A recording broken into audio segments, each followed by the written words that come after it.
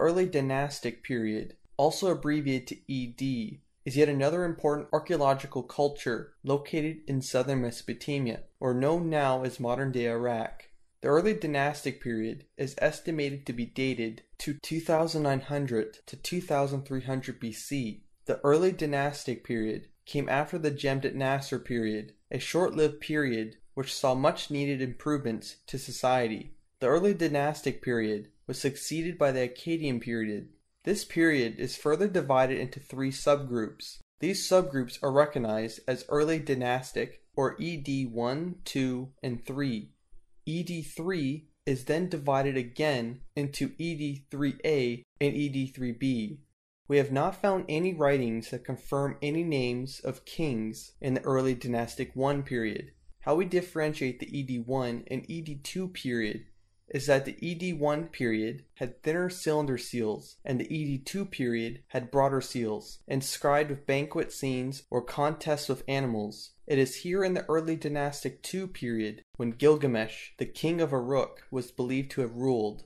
The EDIII A period, also called the Phara period, is when writing using syllables began. The writings before this point were mostly administrative, but the full extent of human speech was first recorded around 2600 BC, just at the beginning of the Phara period, when we see the inscribed clay tablets that hold many literary texts as well as poetic songs. The EDIIIB period is also recognized as the pre-Sargonic period. So, when was the Early Dynastic period first recognized as a Mesopotamian period? The term was developed in the 1930s by the archaeologist Henry Frankfurt. Frankfurt led excavations as a representative of the Oriental Institute of the sites of Khalifah, Tel Agrab, and Tel Asmar in the Diyala region in Iraq. Here's a map of the region.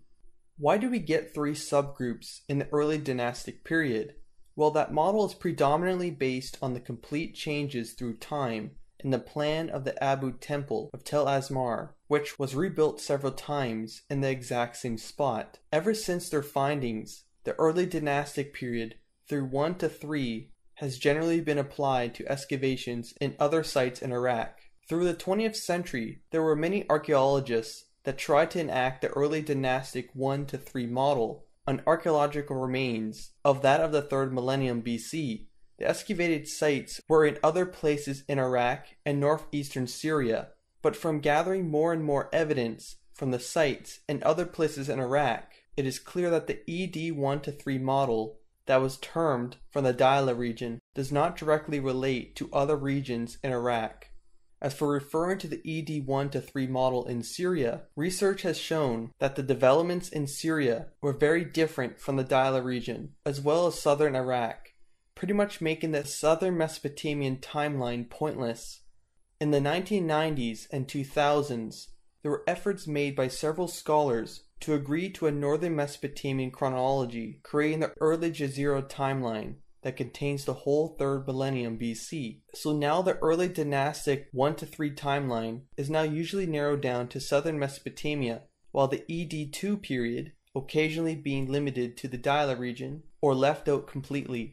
As far as the dating goes, for the Early Dynastic period, the ED1 period is from 2900 to 2750 BC and is found mostly in ancient Ur.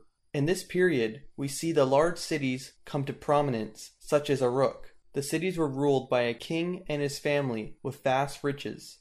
The ED2 period is from 2750 to 2600 BC. This is when we see the increasing importance of the city-states. We see a rise in building and enhancements in the quality of artistic products, like chlorite bowls. Another key importance to the ED2 period is that it may have been a period of rulers, including Gilgamesh, which these kings' names lasted long enough to be told in later legends. In the EDIII A period, from 2600 to 2450 BC, conflicts break out between city-states. Cuneiform writing is used more broadly. First literary texts are in Sumerian and a Semitic language. We can see this in the Phara and Abu Sabalakif. A prominent king in this period was Mesopotamia from 2500 BC. In the EDIIIB period, from 2450 to 2350 BC, The city-states fought each other for domination of southern Mesopotamia. We can see this in records at the site of Tel Telo with the ancient city of Girsu. A good example of a conflict is the Umma-Lagash border conflict. We can generally see records of this period at Lagash and Umma.